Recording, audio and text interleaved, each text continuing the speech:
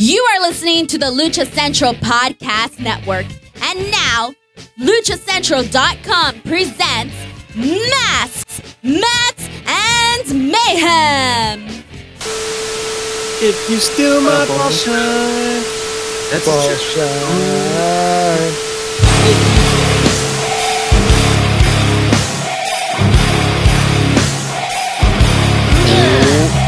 Hey, it's Skeletor, and welcome to a very special Election Day edition of Masks, Mats, and Mayhem. I am your host, the Outlaw LA Red. You can find me on social media at JustinHarvey75. You can find the entire show on social media at MMMshow75. Am I glitching, Byron? Am I good?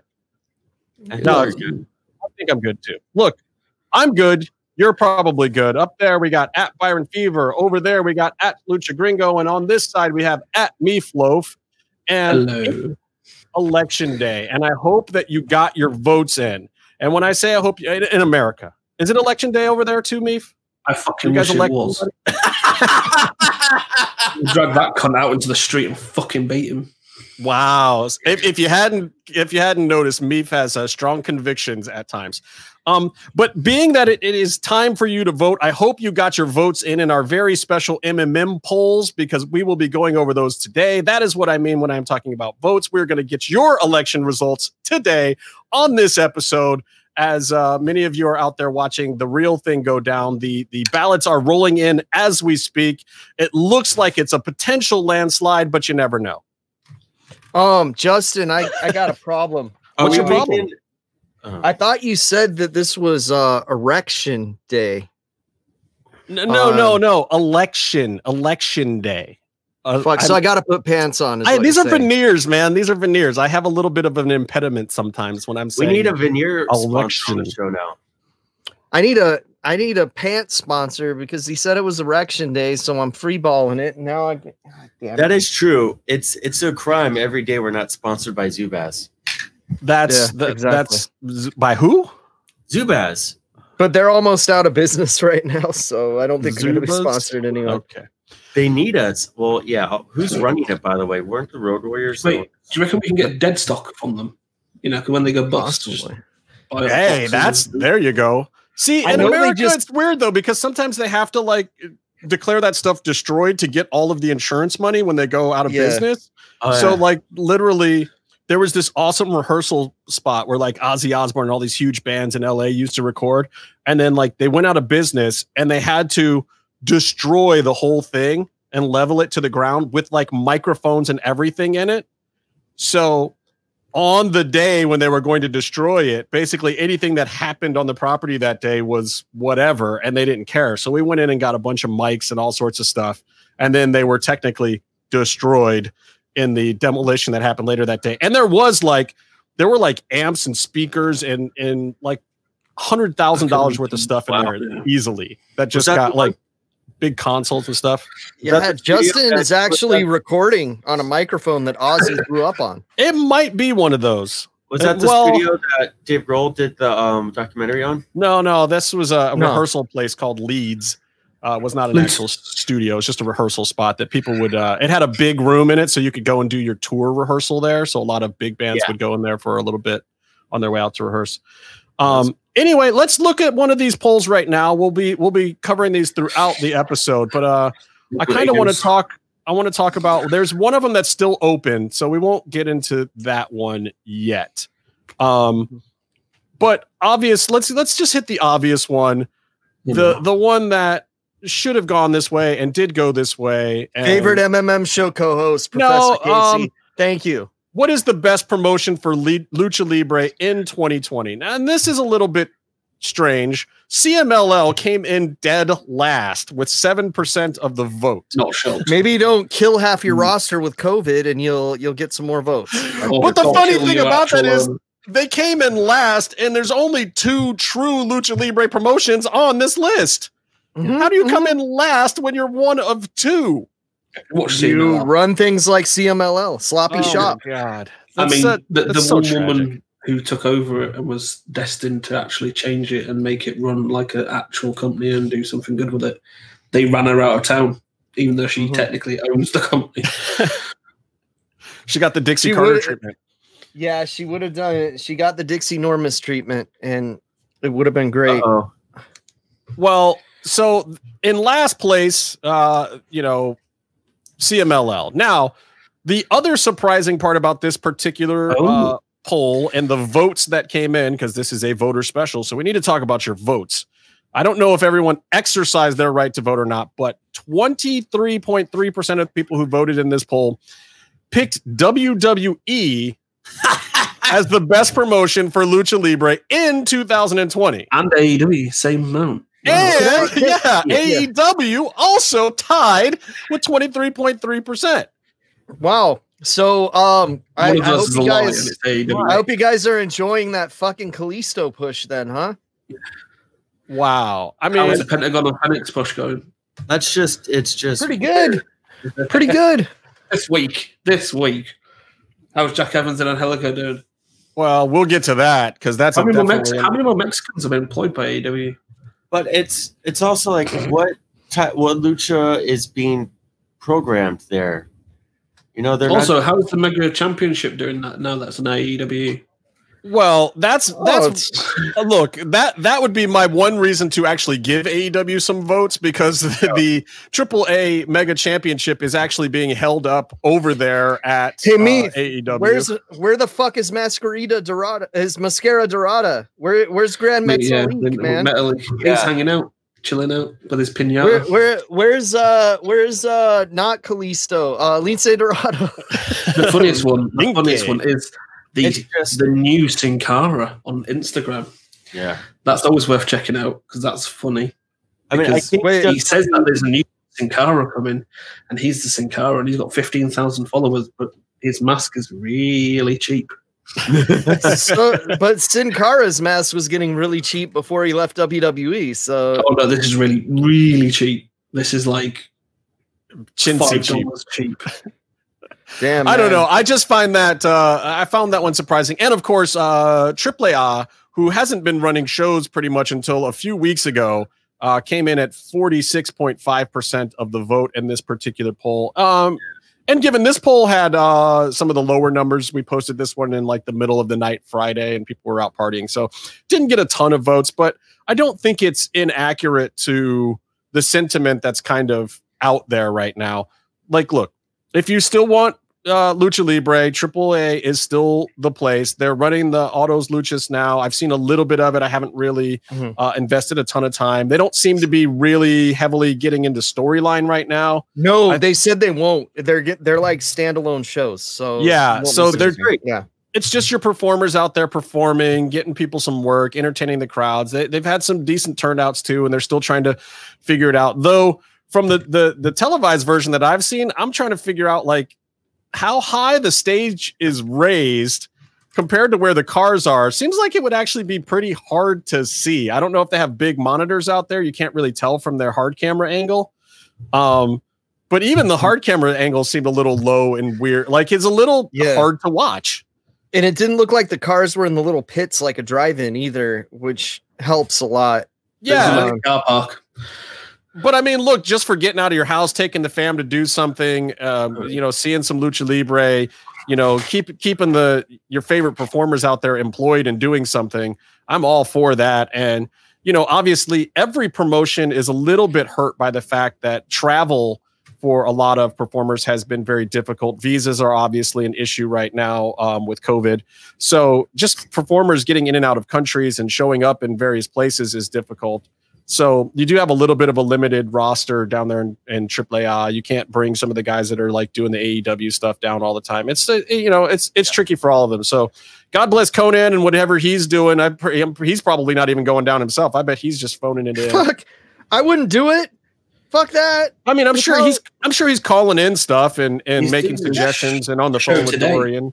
I want to say not San Antonio. Oh God, where is it? He's doing one for DJ Voz. It's a Day of the Dead multicultural event. Oh yeah, I think is it in Texas somewhere? El Paso or something? I want to say it was Texas. What's that other place down? San Antonio. No, not in Texas. Amarillo, Texas, you son of a bitch. There's New Mexico. There's Arizona. There's maybe California. It's Arizona. I want to say it's Arizona. Utah. Those are all the ones on that border down there, Beef. Well, Utah's technically Mexico. California. They don't teach American geography over there in England. So, well, I know half of America belongs to Mexico. So, I mean, like, I know where Cardiff is. Come on, man. I've even figured out where Falmouth is at this point. You got to know a little something about American geography. Well, it's just a big pile of shit. So, all right. You get the right. Well, one of these days I'll explain the electoral voting map to you, because there's some weird stuff on that, like congressional district for electoral votes, where you could win part of Iowa and not the rest of it, or the center of Maine can go one way and the outer ring of Maine can go a different way. Why you have an electoral college which was designed around stopping slaves from being able to vote to count. And you mean, and you don't understand that? Pretty much, still around. That's pretty much exactly why we have it. He starts talking about owning slaves, and Casey just bounced. Well, he had to go check on them. That's true. Casey doesn't even own land. How can he own people? That's so true. No, look. So, like, Meatloaf, the whole thing is, people are under the mistaken impression that America is a democracy, a full democracy. It is not. It is a democratic republic, which means that you choose people to represent you. And every state, every different part of the union has a different way of doing that, apparently. And you choose people to represent you when the two people are chosen by who can raise the most money, and therefore be chosen by people who take the money off them. Yeah. Democratic Republic sounds like fun. But hey, look, you've all the denizens of deliciousness have exercised their right to vote. AAA is in fact the #1 promotion, according to you, the denizens out there, for Lucha Libre. All right, makes sense. Kind of. If you voted WWE, you disgust me. Well, look, it might be because their favorite luchadors are there, and not because they're the best promotion for Lucha Libre, but because they do. I mean, they do have some of the best luchadors around. To be fair, for a minute they're doing a great thing with Andrade and Selena Vega. And then they brought up some of their NXT luchadors. Those guys up with them for Rey Mysterio thing's actually doing quite well with Dominic. Yeah, look, and Rey Mysterio, but at the same time, you have to admit that Rey Mysterio is the #1 luchador in the world still, of all time. based on popularity, based on accomplishment, based on the fact that he still performs in ring. He's the #1 cuck, because we know who that kid's real dad is. Woo! True. And look, if Eddie was out there and still doing it right now, I'd give it to Eddie in a heartbeat. But of the guys that but I'm just saying, look, Ray was one of the guys that popularized it, along with Eddie and Psychosis and a couple of other guys that really made it a big thing here in the States, and Conan helping out. And then, but he's the one that's still out there performing. He's doing stuff with his family. Aaliyah's in love with Murphy now, which I thought was actually a good angle. I'm sure Casey hates me for saying that, but yeah, I was entertained by it. Look, this is the telenovela thing. Imagine doing a storyline where an older gentleman slides into a teenager's DMs. Wow. Is she what? All I was watching. 18? She's 19. I was just watching Wing instead, and I was watching Freddie wrestle Leatherface, and I had a way better time. It actually wasn't a solid match. I mean, it kind of sucked a dick. But it was a little sloppy, but it was fun. Leatherface did a moonsault to the floor. How was it? What's that, Meave? On a scale of 1 to Mongo McMichaels, which was it? On a scale of 1 to Mongo? It was at about Ice Train. Why? Who? What has happened? Mongo's finish should be a jumping tombstone pile driver. Tragic. The guy wanted to be in a wheelchair. Just give him a hacksaw clothesline and he won't accidentally murder people. Or a pounce, By the way, the pounce, with regards to the Lucha review, I'm just going to do the whole thing right now. Hernandez. No, Byron, we have an entire segment for the Lucha review. It's after we do the Denise thing, we come back, we look into the poll, we do the Lucha review thing. The whole episode. And so he did a wonderful pounce. It looked good and it was safe. And it made me think of every time I see COVID denier Lance Archer do a pounce, he murders someone. Yeah. Yeah. Well, I mean, that's kind of he's not called the Nice Hawk monster, okay? Correct. Correctamundo. Well, it's a bit of a murdery Hawk. You'd have to enunciate that a little too much, actually, anyway, because people might think you're saying he has a nice cock, and it's bad business when he's pouncing future star Will Hobbs, and his neck almost like snaps through the bottom ring. Chowder. Look, anyway, since Byron's so anxious to get to the Lucha Underground Rewind, let's do this. Let's jump over to Denise Salcedo in Lucha Central and see what's going on the Lucha Central Podcast Network, and then we'll come back with the Lucha Underground Rewind and some more of the voting results here on Election Day MMMshow. Hey everyone, it's Denise Salcedo here in Lucha Central with a reminder of where and when to catch all of the great network content this week. Get the full lineup and listen to all of our shows in the podcast network section of luchacentral.com. Sundays on the Lucha Central Facebook page, world-traveled shooter of the camera kind, Jerry Villagrana goes mano a mano with a fellow photographer to throw down about some of their favorite photos they have taken at Lucha Libre events. Monday, Business of the Business returns as Mass Republic President Kevin Kleinrock takes you inside how your favorite Lucha Libre merchandise gets made.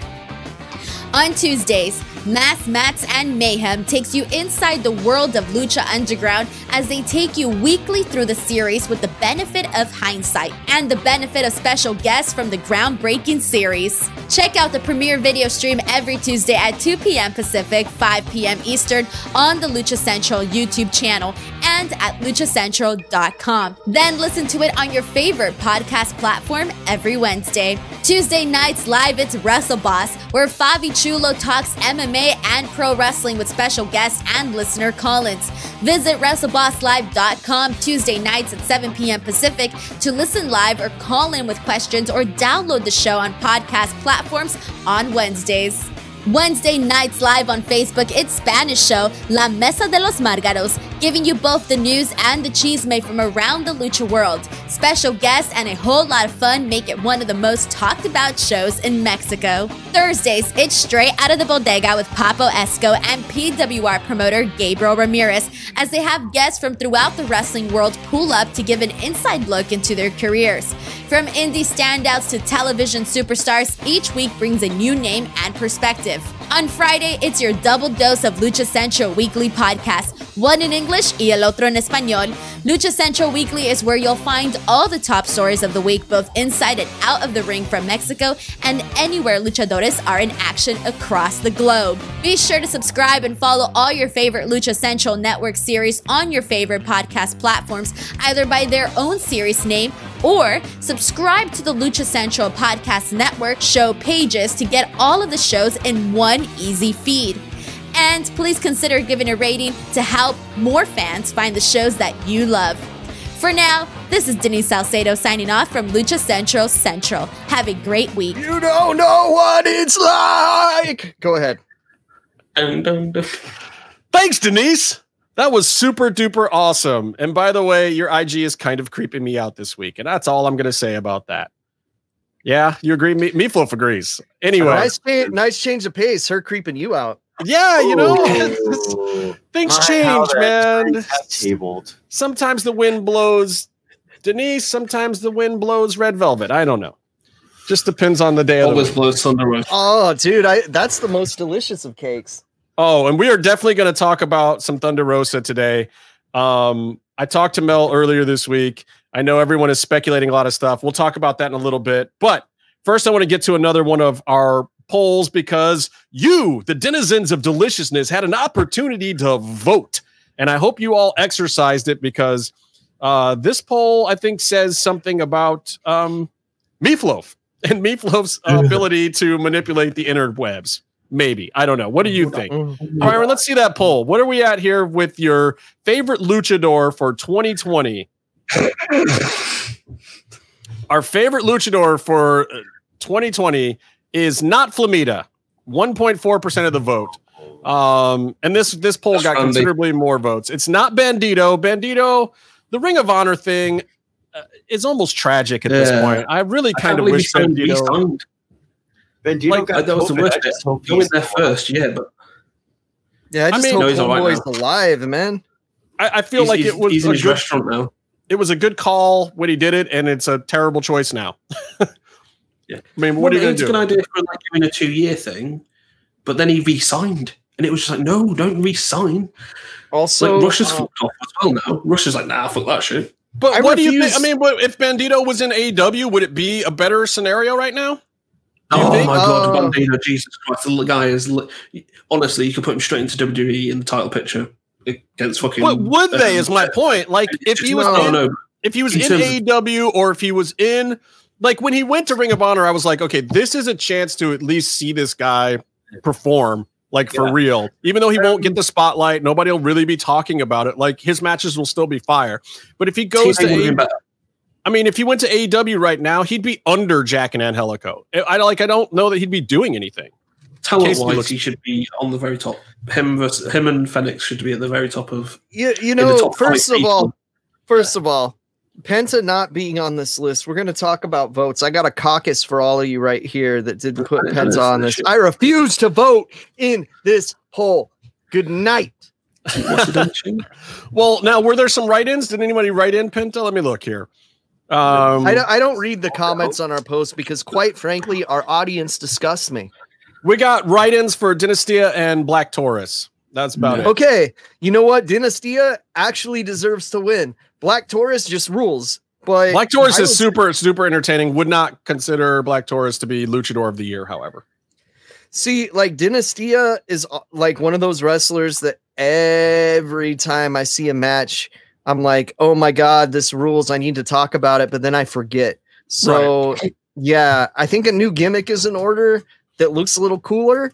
And then people will be like, oh shit. Well, yeah, it's like he's having great matches, but the impact of those, you know, is suspect. But that's the same issue that Bandito is having a little bit too. It's like, you know, and this is why you need good booking, you need storylines, you need good TV time, you need a good promotion. And honestly, though, that was Aerostar's trajectory for like 37 years. So yeah, I can't hate too much, you know. We're still cheering him. But honestly, I think if he was somewhere like TNA, he would be quite far up there, and he'd be on TV, and that would probably put him in a better position if he went to an. You know what? Bandito at Impact would be dope. And Dynastia Impact would be dope. I would rather have Bandito back in New Japan personally. That would be awesome too. Yes. He needs to get in that Super Juniors. But what were you going to say, Byron? Speaking of Impact, that just reminds me back when I think the last time Penta was really featured best as singles competitor, because they brought him in, he got a run on top, but they also kept that sort of mystic sort of appeal to him, and his promos, his vignettes were they're almost in a way borrowing from the Lucha Underground thing, but he just looked like superhuman, like extra, like bigger than life at Impact, and it made him look super awesome, like a bigger star. I feel if AEW gave Penta a run like that, and they gave him promos where they gave him all like the spooky special effects and stuff, then he would top the list for sure. It's just, I mean, I don't. It's hard. Like, are you just gonna? It's almost like AEW can't write themselves out of a fucking paper bag. Is that what you're trying to say, Byron? No, not at all. I'm saying that Penta has just that extra presentation available to his character, and it's almost like a waste to. I mean, look, Penta. Here's the weird thing about Penta to me. He seriously is just right back where he was when he was in AAA. He's this really great standout mid-card guy that never really gets anything booked. He just goes in circles, feuding with the same guys, kind of doing the same matches. He's kind of back in that rut. Sadly, I feel like he's actually very comfortable there. He's a guy that's always liked putting over other people. He doesn't have any issue with putting over other people at all. Never has had a big ego from anything I've ever heard. He likes to go out there, do his matches, do his work. He'll take big bumps when he has to, but doesn't doesn't play it fast and loose too much anymore. He doesn't try to do super stupid risky stuff unless it really has a point, you know. And he's kind of a little bit in this journeyman wrestler phase of his career, and maybe he's fine with that. I, however, believe that you get anyone that can write for him just a little bit, or that tries to, and he's going to go through the roof. The character is over. The moveset is over. He has the work rate when he wants it. And, you know, he could be literally the top guy. He could be like what Kenny Omega was 2 years ago, where he had literally the respect of anyone who watched and liked wrestling, whether he was their guy or not. Like, there was nobody 2 years ago that was going to be like, oh yeah, Kenny Omega sucks. Nobody. Didn't matter if you liked watching him or if you were watching New Japan or whatever. You knew he was a top guy wherever he was. Pentagon could be that guy too, but somebody's got to book him that way. You know, he's got to have the opportunities. I think the thing is, now he's making super good money. He's supporting his family. He's doing well. And he knows what he has to do to work. Like, he knows what he has. There's like a level he's got to work at to keep his job. Yeah. And he's working at that level because it's career longevity at this point. Yeah, I mean, the tag team situation definitely is super he's stuck in the tag team thing. But he's also a very team player guy. He's not the guy that's going to be backstage lobbying for some big push. He's just not that guy. And there's a lot of guys that aren't that, you know? No, especially at the expense of his brother. Yeah. And you know, maybe it is Rey Fenix's time to shine, who I believe probably should have won this poll, though I do have to admit that what did Rey Fenix get here? Rey Fenix got 26.4% of the vote, pretty sizable chunk, and was leading at one point in this poll. Like, Rey Fenix is a phenomenal standout talent. Top five in the world, if not top one for me. Yeah, probably the best. He again best is wrestler in the world right now. Right, and he is not necessarily getting utilized that way. So I can see why he did not win this poll. He doesn't have a belt. He hasn't had a real run at the top in a while. He's coming in and out of several promotions. I think he's just kind of getting his feet underneath him in AEW somehow, like a year and a half later from when they were doing, you know, just the pay-per-view specials with AEW to a full year of TV, you know, his runs in AAA and whatnot. Like, somehow everyone knows he's the guy, but no one has put him in there as the guy since really this first season of Lucha Underground that we've been going back and watching. Yeah, like, I mean, that was the last time he was really the guy, and you could tell he was getting a tremendous push. He did get that match against Nick Jackson. Yeah. At the beginning, which, I mean, there wasn't much of a storyline or build for. But he should be feuding with Cody. He should be feuding with, you know, Kenny. He should be feuding with literally the top guys in AEW. He should be ultimate Drago in him. He should be carrying some serious gold. He should have the Mega Championship, the AEW belt. Yeah. So, like, honestly, that's what that tournament, AAA, Drake him in gold. Early COVID tournament that they taped. Yeah. Well, what they should do, honestly, is they should call up Conan. They should do a deal for Kenny to drop the Mega Championship to Phoenix. Let Kenny have the AEW gold. Let Phoenix represent the AAA gold up there in AEW. Why not? Get their belt on TV. He's still one of their guys. He's still signed to AAA too, so he can come back down there when things open back up. They can get their belt on TV. It gives AEW a little something fun to work with. Maybe they have him drop it to Penta for a couple of weeks and then Phoenix pick it back up, or, you know, put Jack and Angelico in there and mix it up with some of the other AAA performers, their former performer. Well, Conan probably wouldn't go for that because Dorian probably wouldn't go for that. But beside the point, like, there's things that they could do, and they need to give Phoenix some kind of push. But let me get to our winner of this particular poll, because I have a feeling one of us has something to say about this. The winner with an overwhelming 60%, 60.1% in a landslide victory, Santos Escobar, the artist formerly known as El Hijo del Fantasma, formerly known as King Cuerno. Santos Escobar takes away the crown on this one. And it might have to do with the fact that the man actually retweeted this one himself, didn't he? Yes. Yes. And I sent it out to the Fantasmaniacals. Yeah. I mean, I feel like, you know, any WWE star gets a hold of a web poll, it's probably going to help its chances of him winning. Though we have another poll later that we'll talk about that. It's a pretty dope mask. Thank you. Thank you. Look at the back. Meef, did you? Cool. I gotta get a real head to put this on, but still waiting it for her to arrive from Mexico. Meef, who's the owner of the Rey Mysterio HDF mask from Halloween Havoc? Who got that? No. That's actually the Rey Mysterio mask from '97. Oh, he actually had the real one.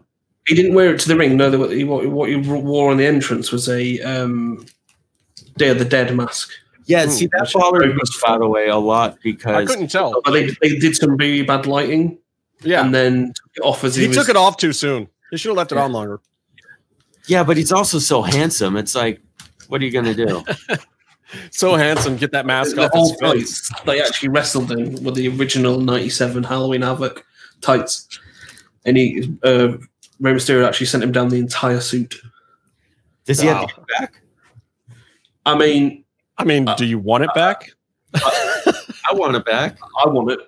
I was like, I forget. Meef is the guy who will actually wear worn ring attire in his bedroom. No. I keep it. Luchadors have worn it. That's it. That's respect now. How come I never wear a mask like they've worn? There's no tights over your shoulder. How come? All right, so Meatloaf, here's my question. So whatever, Escobar won this poll. More power to him for winning this poll, for winning the popular vote here. But do you believe, in your heart of hearts, Meatloaf, that Santos Escobar is a better luchador than Rey Fénix? That's my real question. Even if you take it back to Phantasma Fénix days, like who's the better of the two? I know I'm putting you on the spot. He just called Fénix the #1 in the world. He did not call HDF that. In terms of in-ring ability, currently Fénix is better. True. Phantasma is a better performer in terms of the promo and actually the way he carries his body in the ring. 100%. Like his promos on NXT recently, where he's coming in and out of English, and the way he fired up on Swerve, and like he is, I would say Fénix is the better worker. Phantasma might be the better performer at this particular. Yeah, it's kind of like comparing Arnold Schwarzenegger and like. Yeah, very different styles. Very different styles. For me, shit. I've forgotten all action. I forgot all actors of all time now who are really good. Like Dolph Lundgren. Dolph Lundgren's really good. No, Jan-Michael Vincent. Jan-Michael Vincent's really good. I just like that his favorite actor of all time is Arnold Schwarzenegger. No. I was going to say because to me, Rey Fénix is kind of like Arnold Schwarzenegger. Like Commando? He's like ridiculously good at action. Does that mean he doesn't wear underpants? Whereas Phantasma's more like a classic actor, like Al Pacino. And it's like an Al Pacino versus Schwarzenegger. You love Schwarzenegger, and everybody loves Commando, greatest film of all time. Wow, Fénix! Hey, Jenny, can we get Fénix to do a video saying, when I said I'd kill you last, I lied. You know when I would kill you last, I lied. Yeah. Come on, don't deny yourself the pleasure. Put a knife in me. Chili cheese Jenny. Best for podcasts. Sounded a little too erotic there, Meef. George. MMMshow, the premier mukbang. Oh, you're eating something? Well, hey, guess what, guys? Autumn is in the air. No, not that. Guess what? Autumn is in the air, and Manscaped is here. I'm sorry. Did you guess what? Did you guess what, Justin? I know. I did guess what. What did Stone Cold have to say? In the air, Justin. So maybe you could tell Stone Cold about some of these ball shavers. Yeah, well, Manscaped is here to ensure that you don't carve your pumpkins when you're grooming. And by pumpkins, I actually mean your balls, Steve. Your balls. Thank you. In fact, Manscaped is on a mission to change the way you approach caring for your balls. And great news, they just released all the products in the UK, Canada, and Australia. So that means you too, Meef, can be as clean as Stone Cold. Well, what kind of products do they have, you mealy mouth bastard? Well, they've got the Lawnmower 3.0. What? I said the Lawnmower 3.0. Best trimmer, offers replaceable ceramic blades, advanced skin-safe technology, helps reduce all those little grooming accidents, in case you got your knee brace on. All right, and then they got the new weed whacker. What? We need to be whacked. I'm just gonna get whatted this whole time, aren't I, Steve? God damn it! How do you deal with this in a live crowd? It's an ear and nose trimmer. You know, it's got skin safe technology and all that stuff. Ceramic plates. It's safe for your nose. And then there's the crop care kit, which includes the crop preserver ball deodorant. What? No, the crop care kit. God damn it. Price check on a crop care deodorant. Well, if you act now, you can get it for 20% off with code MMM, Steve. and free shipping. Let me tell you something there, Justin. Byron came over to my house and he said, you know what, Steve? I think we can be a team. I think we can be partners. And I looked at him and I said, DTA, you stupid piece of trash. Don't ever trust nobody. You'll never be my partner because you're a bald-haired freak and you suck. You know what else we got, Steve? What else we got, Justin? We got the crop cleanser body wash. You know, if there's one thing I can't stand, it's when somebody smells like a stinky pair of balls. Okay. Yeah. You got to wash line. It. And you can also use that on your hair. Then we've also got the crop mop ball wipes. No, I can't, Justin. No, Steve. Well, you can't use that on your hair, can you? All right. You've got the crop mop ball wipes. You can use those, right? Yeah. Polish his head. Deborah used to make me wear it. Deborah wishes I had those. So did Lady Blossom. No one remembers her. Oh, my God. How about the foot duster, Steve? You need foot duster? That's the stuff that keeps your feet smelling good. The foot duster was Carrie Von Erich. Useful when stumping a mud hole. I bet it is. Also, Tony Atlas. You see, sometimes I stomp a mud hole and I walk it dry, but it's so dry that my feet stink. So maybe I need some of this foot duster, son. What about the crop cleanser? We already talked about crop cleanser. Listen, all these items are formulated. They're completely vegan, cruelty-free, dye-free, sulfate-free, paraben-free. So you know your manhood. Guyans, your bulls. Huevos. They're in good hands. Well, I'm so glad that they're paraffin penguin-free, Justin. I don't know what the fuck that means. It means they're safe for your skin, your body, and your politics. Are they safe for my balls? Yes, 100% safe for your balls. For my testicles. Listen, Mr. For my cojones. Yeah, those. So, if you act now, you go over there, www.manscaped.com. That would have been a good time for what, Steve? www.manscaped.com. You can get 20% off and free shipping with code MMM. That's 3 M's. MMM. Code MMM, huh? That's it. If you all want Steve's carpet to match the drapes, give me a hell yeah. Oh, hell yeah. Hell yeah. Oh, hell yeah. All right, we got to get to the Lucha Rewind this week. We're looking First off, real quick. I bought the foot duster. I bought the nose hair trimmer. Both of them are amazing fucking products, and I cannot recommend them enough, to the point where I had to break being Stone Cold Steve Austin. I'm sorry for you audio listeners. He wasn't really here in studio, but I got to tell you, that foot duster is the shit. I wear dress shoes all the time. Those are ventilated like butt because I wear cheap ones. Yeah, and let me tell you, that foot duster, I smell like roses when I take those shoes off. Actually, I smell like nice tea tree oil. Oh, that's kind of good. The nose thing is now available in the UK as well. $39.99. And available in Australia. Don't forget our cousins up there in the 51st state of Canada. They can get stuff too. I like all those hockey player guys that Byron likes so much. What's up? Oh, dude, yeah, it's time for them to get rid of that crotch mullet they got going on. I wonder if the Lawnmower 3.0 could do something about Byron's facial, the Duck Dynasty thing. Are you going somewhere with that, Byron? Like, that's actually an E riding his face. I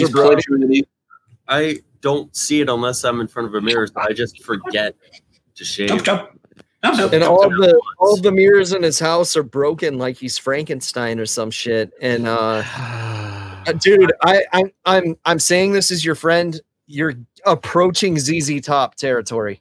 Yeah, it's frightening. So, it's a little scary. I'm thinking. I mean, I just at this point I forgot. Braid it. My face. Braid it, Brian. Put a nice little braid in the middle of it. I braided my other hair for a while. Your pubic hair? My hair on my hair. Oh. Well, I'll tell you what. Shitloads of diamonds. I ordered some of the crop mop ball wipes because I'm gonna be on the go a lot. You know, things happen when you're out on the go and you're out on the road. So and Thunder Rosa has promised that she's gonna wingman for me. So I figure I need to have those in my kit. Well, let me tell you something, Justin. I'll wingman for you anytime you want to punch a lady. Now give me a hell yeah. Nope. Not going to do it. I'm going to go on to the Lucha Underground Rewind this week because we got to look back at season 1, episode 25. Wow, 25 episodes we've done since we brought the show back, guys. Because we started all over from the very beginning of Lucha Underground. And isn't there an unwritten rule that we don't reference Stone Cold beating women anymore because he's so friendly on his podcast? That's what it does. I don't know what you're talking about. I thought Stone Cold was here talking himself. I only ever bring it up to shut people up about things. Oh man, look, let's be honest. There's a lot of people in wrestling that are just diabolical people in real life. It's just sad. Yeah, Carl Anderson. Holy smokes! Hold on. Dun, dun, dun, dun, dun, dun. So. This episode is called The Way of the Drago. The Huevos of the Drago. I think this is a little homage entitled to Bruce Lee, obviously. I made a poster of Enter the Dragon called Enter the Dragon. Well, you see, Bruce Lee pun? It was a Bruce Lee pun. Yes, Byron. You see, Enter the Dragon is known as Way of the Dragon in the UK. And they should have spelled it. Knew that. I did that. Yeah, with the nunchucks and everything. They had the opportunity to spell way Guey and didn't do it, and that is such bullshit. So what happens when you get a bunch of white people running the show? But shout out to Skip Chasen. If you haven't heard our interviews with him, he's the guy who directed all the vignettes and came up with a lot of the stuff. The cinematic godfather of wrestling is what I like to call him these days. Go back and check out those interviews. He talks quite a bit about Bruce Lee and Drago and some of these segments. And we also did an interview with Drago a little while back. So check those out too if you want a little more insight into it. But they are both huge, real Bruce Lee fans, and this is a little homage to that in the title. I decided us three, not Byron, because Byron. I know everything. Be water. It's us three plus Skip Chasen need to make a samurai movie. Yeah, I'm sorry, I'm the only one here who actually makes movies, and you want? Yeah, but you can't make a samurai movie. I can make a samurai movie. I can make a samurai claymation movie before you could make a movie about samurais. Why don't you? Can't be asked. I've got a best answer ever. That should be a shirt. Just can't be arsed. That's beautiful. I've got a samurai movie sitting, Byron. If you want to take a crack at directing, it's called Nakitsura. That means the tearful face. It's like a prison tear samurai Ronin movie. I want to do. Yeah, I'm down. I want to do some sort of. I don't even know. Just a mixture of all the best genres with Paul. About a sailor. I have a samurai movie for you, Byron. It's called kicked off his shoulders. It's called Tamaga Kayuina, which is Japanese for my balls itch, and it is my balls itch. We're doing that segment still. Nope. Yes, this is a whole different thing. Listen, speaking of movies, I've watched all 4 IP months this week. All the Ip Man? Or Ip Man, whichever you want to say, you know. Are you serious? No, see, IP Man was my old job. Right. Ip Man is the martial artist. IP Man is I'm obsessed with old Chinese folklore heroes, so I was very happy to find out about Ip Man. Yeah. I'm very much a big fan of him too. Have you watched the 5 Deadly Venoms yet, Meef? Yes. That's true. Okay, good. Oh, no, sorry. I apologize. That is on Netflix now. I need to watch it. It is on Netflix. They just call it the 5 Venoms there, but it's the same movie. Yeah. Movie. I don't think it's edited at all. Anyway, listen, season 1, episode 25, The Way of the Drago, vignette number 1. Dario chews out the crew, and they deserve it because they're the crew. I don't know. I just like the fact that he points out that they lost to 2 losers and a girl with 1 leg. He goes up to the crew. Hold on. He goes up to the crew and says, "Hey, do you guys know what a layup is?" Yeah. I thought that was a bit awesome. I think they should know what basketball is. Why? Why, Byron? Because of the Lakers and the Clippers. Because of their height? They're not very tall guys, Byron. Yeah, but everyone knows about basketball, no way. We have some height things to discuss. Jerseys. Look, basketball is not about racial divides or geographic locations. It's purely about height. And those guys are not entertaining tall. people who are mindlessly entertaining because they're terrible. I can't believe it's classed as a sport. What? I didn't know you had some kind of aversion to the hoops game. Hoops is awesome. It's just it's netball. I will admit, I know people like basketball because it's just one guy goes at the end, scores maybe 3 points. Then but you're missing the point, me. If you're watching all the parts that don't matter, all you need to know is that the last 4 minutes of Game 7 of the finals is the best sporting moment of the year. And other than that, you don't necessarily need to watch the rest of the season. A bit. Oh, you mean like when I watched the Super Bowl? No, the Super Bowl is a different story. Can we say Super Bowl? Is it copyrighted? Maybe I should censor that. If it's Super Space Bowl, like you're talking about a bowl of weed or something, it's fine. No, I think you should.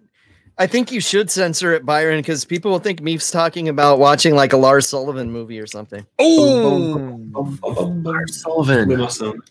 He got some camera time this week. Anyway, no, speaking of not that yet, because we'll get to that too. Something he did in his interview. They're like, what do you want to do to SmackDown? He's like, I want to promise SmackDown a lifetime of like shame and embarrassment or something. It's like, bro, look. And you're already doing that to one person. The interview where he said that he did a school shooting or something. There was a high school massacre. Yeah, I've not watched it personally, but everybody commented about the high school massacre, and I was like, "What the fuck have I missed here?" I don't know. They're off their crock with that whole thing. I don't think it's going anywhere. And this is where COVID does a disservice to wrestling, because if there was any kind of live audience right now, WWE would be getting the message loud and clear that Lars Sullivan is not over. It's not going to be over, and it is a snooze fest, even regardless of his retribution. When there's real fans and retribution has to be over. Oh, see, when Lars started in NXT and he was doing the gimmick where he was beating up his tag partner when that guy would lose, I thought that was funny, and I thought he was doing well then. And then he kind of had a couple good showings in some like 4-man, like some big match main events, and so he did all right. And then you find out everything about him, but like all the background, drama aside, all that stuff aside, he just isn't interesting as a single star. No, he's not. All right, look. We've gone off track here. I got to talk about Lucha Underground. We got Lucha review. Anyway, Phoenix versus Killshot. This match is great. Think about if you had this match right now. This would headline any pay-per-view. This match was awesome. Chish does look taller in this as well, though. Just to prove it. But I swear the ring ropes on that place must be small. Maybe. I don't know. But these guys, it just was just super good. I'm pretty sure this is the first time they ever met under any circumstances, right? Probably, yeah. I mean, they did a handshake at the beginning. It was kind of a knowing look. I feel like these guys worked out in the ring a bit together before this because they looked well oiled the whole time. Mm-hmm. Wait, are we skipping to the main event? No, and that's the funny part, because we're talking about Phoenix versus Killshot, and this could main event anywhere right now, and this was like a throwaway match on this episode of Lucha Underground. The main event started the same way too, with the handshake. But this was, this had a nice lucha feel to start out. Mm-hmm.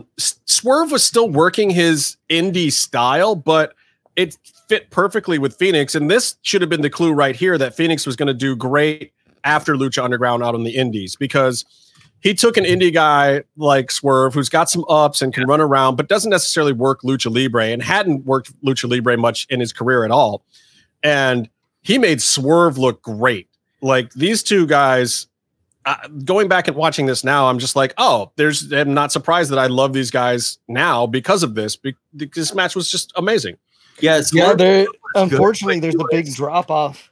Swerve was good, but at this stage, he was especially at the time we're watching, very obviously green. He was pretty loose, and he just was a little reckless with his moves, and which is great because you have him throw those kicks like Steph and Phoenix, and then Phoenix is like, guess what? I do the same thing, dude. Look, every spin kick in this match was fire. Yeah, I mean they were all super good. Yeah. But look, to me, honestly, even with what you got, with a little bit of slop on Swerve, Phoenix, I think, fixed almost all of it. I still think this match right here would be better than 85% of the headlining matches in wrestling in the past year. It's probably better than anything AW's in a year. Yeah. Well, I mean, this was just good stuff. I was very happy with this one. And the Fire Driver as... Fire Thunder Driver. Fire Thunder Driver. Thank you. Matt didn't call it the Fire Thunder. He calls it the Fire Driver, but it's called the fucking Fire Thunder. Me and Byron know. That was my question. I was like, why does that sound wrong? What is he saying that is not right about that? Because that's not the right move. But he said it with such conviction that I just believed him because it's Striker. Yeah, you should stop that. Yeah, probably. I should have stopped that about 4 or 5 years ago. I love how a Striker, though, still, like, he's like, you could tell, especially after talking to Conan about Vampiro's sort of commentator tendencies. Vampiro would say something like Conan and a small brain, blah, blah, blah, blah, blah. And Striker will just be kind of like, well, agree to disagree, moving on. Yeah. There's a bit later on when he does Hernandez does an intestine buster or something. And Vampiro's is like, is that really what it's called? And it is now. Shit. The intestine buster. Breaker. Y2J Codebreaker, Vince McMahon move. But anyway, yeah, Fire Driver wins. Clean win over Killshot, who is the newer guy here.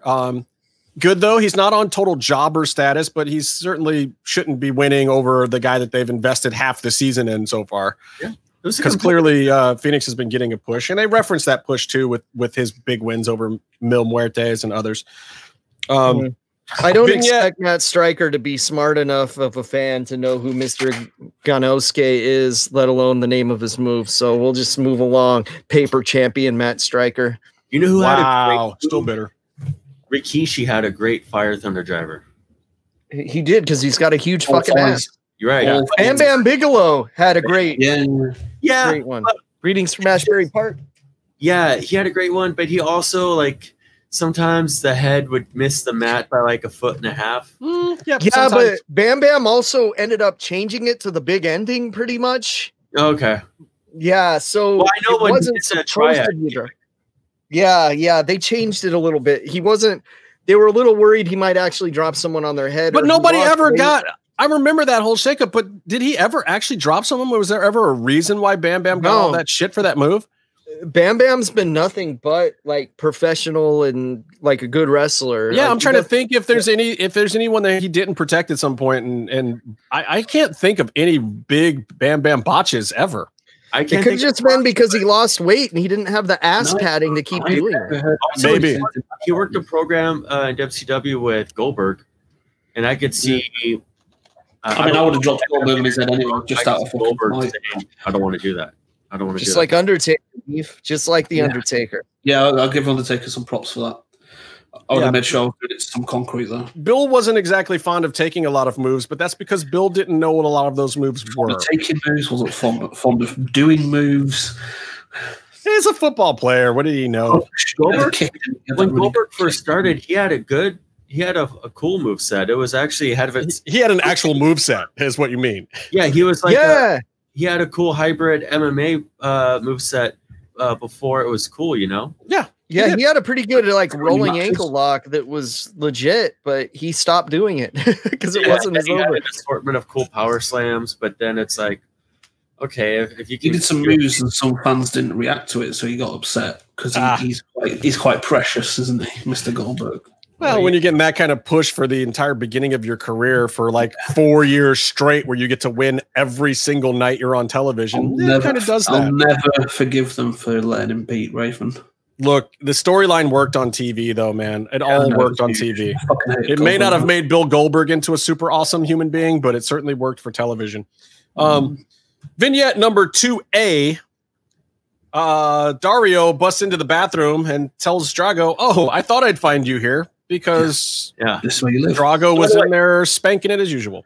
That's problematic. You can't get away with that in today's environment. You can't have a boss just barging in the bathroom on his employees anymore. No, it's a public bathroom, isn't it? It's an open bathroom. The stalls. You know what's weird is we've been calling Daivari the piss queen this whole time, when really, maybe it's. But maybe that's why Drago was in there. Maybe he was filling up Daivari's cup. Maybe he actually made some money on the side, handing out mints and giving hand wash. Maybe his tongue's that long because it's cleaning the urinals out, and that's why it's all black and gross, because that bathroom's nasty. I think it's Meef's idea, though, that it's more that he's doing concessions on the side, like many of the performers at Lucha Underground were known to do. Except he's selling Daivari drinks out of his trunk instead of gimmicks. You wash your hands and he hands you a paper towel and you have to tip him $2 for it. Spray them with some green mist. It's not like there was a whole bunch of Lucha Underground merch for them to make money off of.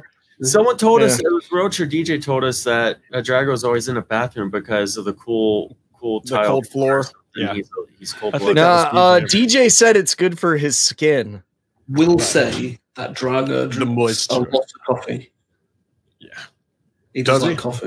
He does a like caffeine. Oh, that's why his tongue's all black, because he drinks so much coffee. It's like stained. Yeah, gross. Anyway, Dario says you will thank me for this later. I don't believe that that's true. No. What happened in the toilet? Dario's kind of full of BS here. And then vignette 2B, we go to a commercial break and come right back. So on video, if you're watching it on Tubi or any edited version, you won't see a commercial there. So we roll into Dario talking to Puma about not to get in his feelings about Drago, and then Hernandez, we go kind of right into on the other side of the locker room. Hernandez rolls up, salty about getting thrown into a three-way with Cuerno and Cage, which is rightfully so. And so Dario is like, Hernandez, he's a big guy with little tiny baby nuts. So I'll go along with him right now, and I will I'll make it a number 1 contenders match. So there you go, Hernandez. You get to be in a number 1 contenders match instead of just having your ass whooped by 2 guys that don't like you. Baby Nuts hasn't started yet, though, has it? Not yet. But I got to tell you, watching this segment, it's a lifestyle, not a one-off, Byron. Hernandez just, to me, watching this show back, he comes across as such a star on Lucha Underground. Oh, yeah. Like he's swag. I mean, he's toe-to-toe with Dario, like, acting-wise. Hernandez? Yeah. Oh, because I thought you were talking about Puma for a second there. I was going to be like, what? No. Puma is there. Puma is there. Listening to the new guy get to talk on camera, and he still can't. But don't you think that that's part of why Hernandez looks so good right here is because Puma was in the middle of this segment? You got Drago even gets to talk in this episode, and Puma doesn't. Yeah, no, but I think they're doing. Drago doesn't even speak English. It's. Yeah, and he gets to talk in English. Yeah. No, I mean, I also think as far as like cinematic style, the presentation of the show, they really had it honed in, and they're doing really well with that. So they're able to show people at their best, which is probably also why they're still not letting Puma talk, because they wanted to show him at his best. His best. Well, speaking of showing people at their best, now it's time for the Penta Victims match, featuring all the biggest stars in Lucha Underground, the superheroes of Lucha Underground, the guys that make the entire promotion go round, the people that keep this business afloat. Vinny Massaro, Argenis, Ricky Mandel, and Famous B. Top names. I love it. I kid, because I actually love all of these guys. And this is, I feel so bad for them that this is the moment that they get. Like, They all had their arms broken. They're all limping back into the ring after Pentagon has pretty much decimated their will to live. And they don't even get to actually even have the match of scrubs. Not even a lockup. I was cool with that, except that Pentagon wasn't the one that ran in and beat the shit out of him. That was my problem. It's Tejano mad about piss drinking Davari. It would have been so funny to have Pentagon come in and chase him off with a stick or something. Like, these are my victims. I got rid of you kids.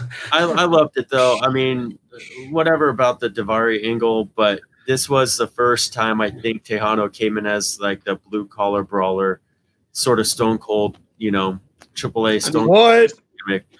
AAA Stone Cold gimmick, which made every pop. It was good. The crowd popped too. He had great energy. The promo was good in English and in Spanish, mostly Spanish, but it was well done. He didn't swear, which is amazing. He might have sworn all the way to the ring, but as soon as he had the hot mic on, somehow Tejano did not swear with the hot mic. Didn't Casey? They were also still letting kids into Lucha Underground back then, by the way. Yeah. Didn't we learn a phrase, something about like, I'm going to split you in two in Spanish? No, I'm going to separate you from your mother. Yeah. And then separate your mother. Yeah. That's something really, really foul. Tejano, for those who don't know, when he's running across the ring, especially when he's doing rope running spots, he likes to say really, really bad expletives. Like, he's yelled he will at me curse before. you back into your mother's womb and then have sex with it. It's terrible. He like the yelled things at that he me, says but are all he said to me was, "Oh, Cerro Miedo, huh? Look at this," and then he lost the match. Which is good stuff. Another one in the win column for Casey.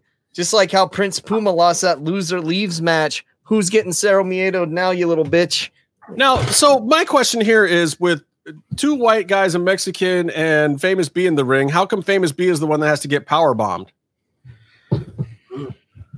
Just asking. These are just questions. Exercise your right to vote, people. Well, I mean, it is. We have been noting how Lucha Underground is operating due to how do I say this the best way? To genre conventions.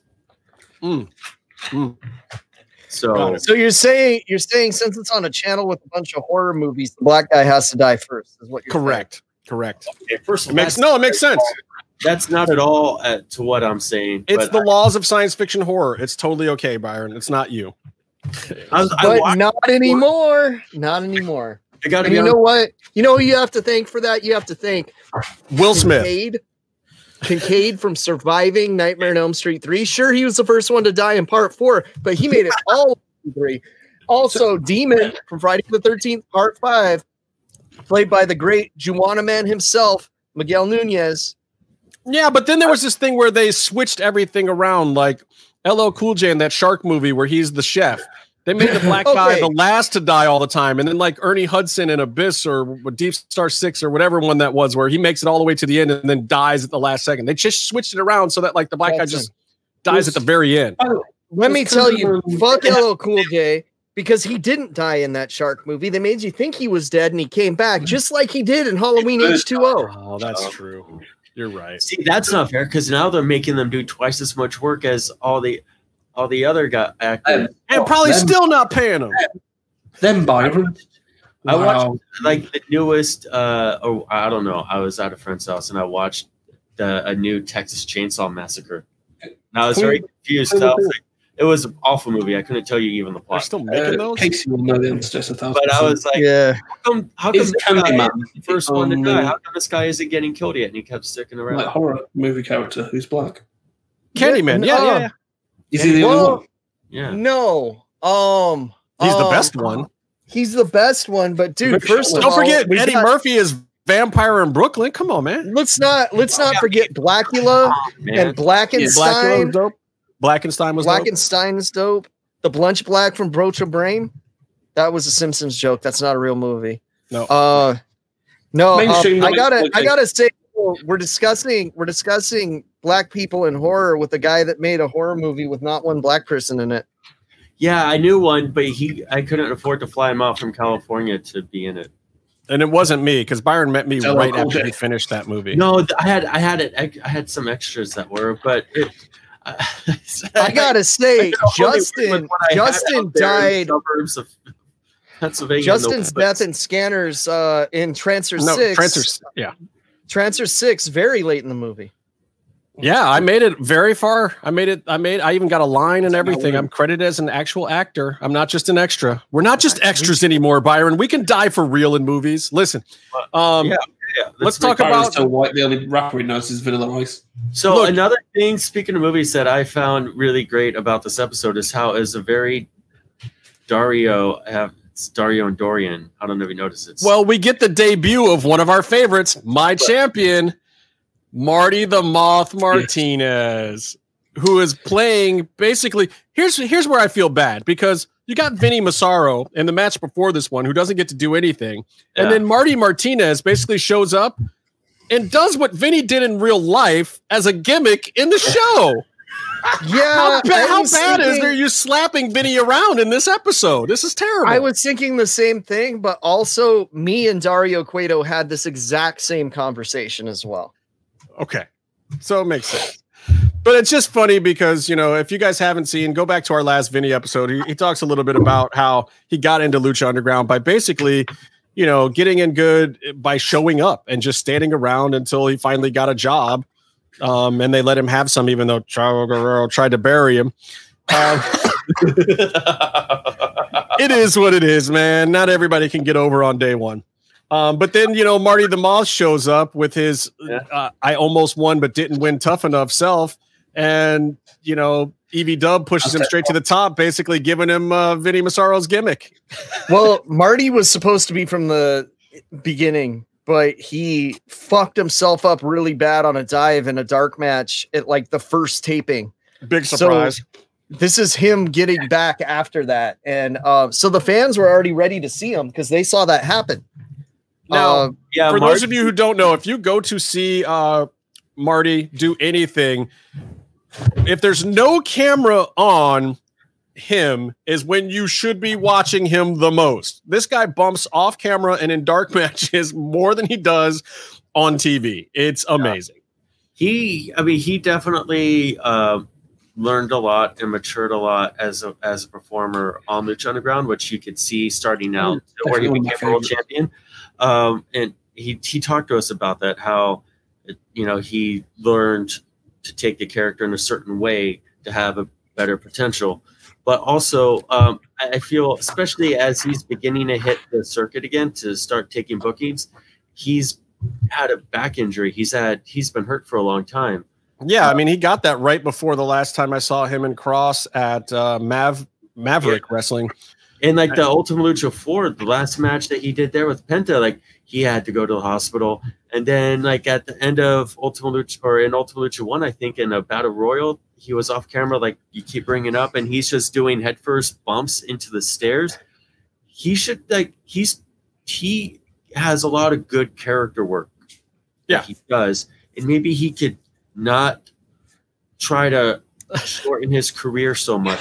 But it's part of what makes him lovable and adorable. It's kind of like he's kind of the Tommy Dreamer kind of guy, that he's going to go out there and do big dumb things at the behest of everyone else and volunteer to do them before anyone even asks him to. He's that kind of guy.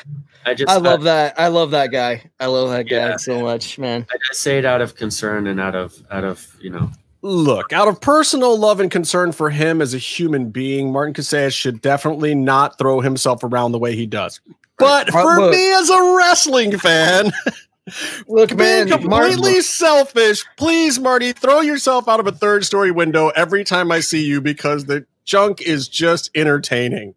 Yeah. Look, man, all I got to say to Marty is whatever gives you a boner, bro. Don't listen to either of these guys. I want to say, like, I do feel a special bond with Marty because I currently have some of his blood in my home.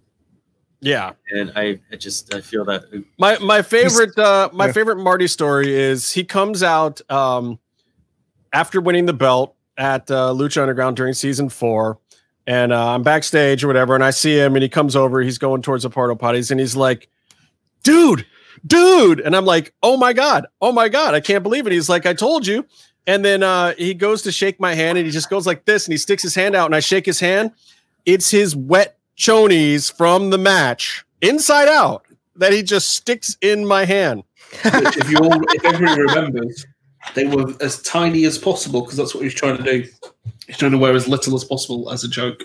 It was so gross, though. I mean, there was still championship ball sweat right there in my hand. And then Marty just looks at me and just starts laughing. Then Cross and London walk by and they're just laughing hysterically. And then like Eva Lise walks by and she's pointing and laughing at me. And then Sonny Kiss is just shaking his head. And I'm just feeling like a complete ass clown. And I didn't keep them. I could have kept them, but at that point, I just handed them back to him and went about my business. And like, thanks, champ. Thanks. Congratulations. Now, you know how you win that situation, Justin? You stuff those fucking things in your mouth like a champion. No. What you do is right in front of him, you put them on. I almost did that. But it was, it was the Ice Temple. Anyway. Stories aside, we've got the debut of Marty. Marty says his spirit animal is the moth and the temple is his destiny, and we shall see about that.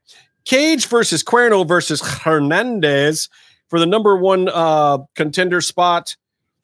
Look, Hernandez looked really good in this match. This match was too short. It was going great. Hernandez out doing of the five moves, he got 4 of them. Yeah, like look, Hernandez doing the backwards skin the cat up the ring corner. That was dope. I was like, whoa, where big man got some ups. What happened? He could still move. Like his knees a little bit later in his Lucha Underground run weren't doing as well, but right here, he seems like he's in top form and he's running around. And I think they made this match short to protect him more than anything else. You know why that happened to his knees? Because I Nancy Kerrigan'd him during the fucking Believers Backlash match. It just didn't make TV. Because Hot Tub Guy zapped him in the balls with a belt a few times, and he's been ever since. Oh no, that isn't the knee problem. That's the weenie problem. Wow. I do like Stryker's commentary for just this one match. Tell you, liar. No, because Stryker says that maybe Cage got all jacked because of insecurities he had as a kid. He said Cage had a small penis. Basically, he said he had small man's complex. He said that Cage is yoked because of a Napoleonic complex in general, I think was what he was inferring. He's not short. He's a relatively average size. 5'8". I'd say he's more like 5'10". No. He's the same height as Melissa Santos. Really? When she's wearing heels. But when they stand side by side and she's like dressed normal, they are eye to eye. But it's weird. He's the same size wide, though. Dude, when we were backstage at what was it in Vegas, Byron? Yeah. Cage is back there. Like, he was the same size as like the small guys that are back there, and then Cross and Johnny Mundo walk up, and Cage looks like a dwarf, man. It was weird. Because in my mind, Cage was not that small, but he's that small. Yeah. We're taller than a lot of those guys. I'm like almost a half or 3/4 of a head taller than Cage. Super duper picture weird. Of me and him, he's an inch taller max than me. Wow. And I'm 5'7". That's just weird. Anyway, I like this match. Hernandez plants Cuerno for the win. The Marty the Moth run in where he gets destroyed was cool. Like, look, he got to run into the temple. And Meef on commentary, they said that Cuerno lost because he's the little one. They said that on commentary. Yeah. Which was funny because Cuerno looked the same size as Cage easily, which is funny. But I did enjoy. We've talked about how sometimes Lucha Underground will do the same gimmick, the same sort of plot or story gimmick twice in an episode. Like they have two, they'll have 2 matches that are like they're settling blood feuds at the same show, and it's like, why you do this? But I thought it worked really well when they had run-ins to big matches twice on this show, because the first time Tejano comes in and he's a badass and he cleans house and he takes over. The second time, Marty the Moth runs in and just gets swatted out of it. The match continues. And I drop kick my corner. Well, yeah, they're totally awesome. It was like Marty was running in to feed, and that was it. And then nobody fed to Tejano, and he just squashed whichever guy he could get his hands on. Yeah. But there was nobody running back in to try to get back on him at all. I like that. Vamp interviews the Trios champs. This was the segment that helped Ivelisse get over even more.